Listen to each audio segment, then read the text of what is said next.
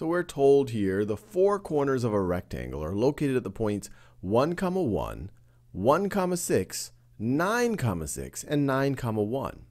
Plot the four corners of the rectangle on the coordinate plane below. And they gave us these 4 points, and we can move them around with our mouse or our finger, depending on what type of a computer we are using. And so let's just go point by point and plot the green points at those points.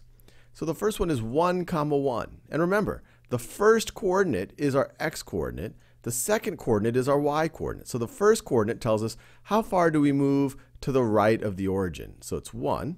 And then the second coordinate, the y coordinate, tells us how far to move up from the origin. So that's also a 1.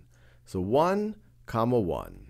The next point is 1, 6. X coordinate is 1. So we move 1 to the right of the origin.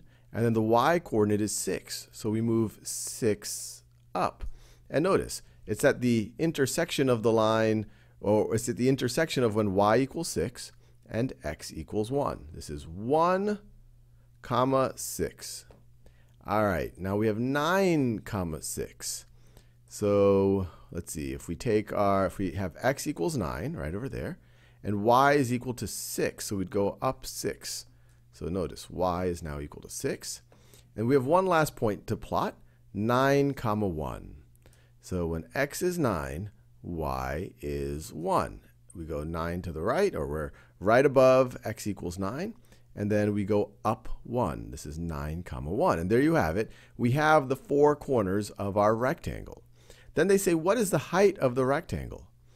Well, if you imagine a rectangle right over here, the height would be the distance between that point and this point, or the distance between that point and that point. And so what is the distance between these points? Let's see. They both have the same x coordinate. And this one is at y equals 6. This is at y equals 1. So this is 5 higher than this one. So the height is 5. And we could also count it. You could see 1, 2, 3, 4, 5.